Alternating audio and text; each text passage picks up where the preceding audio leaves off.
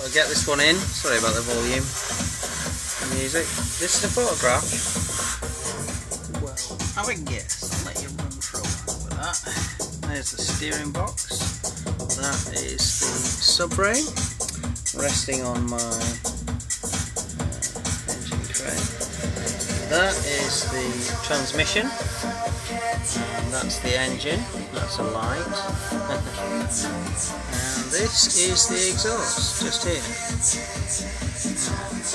Attached just there.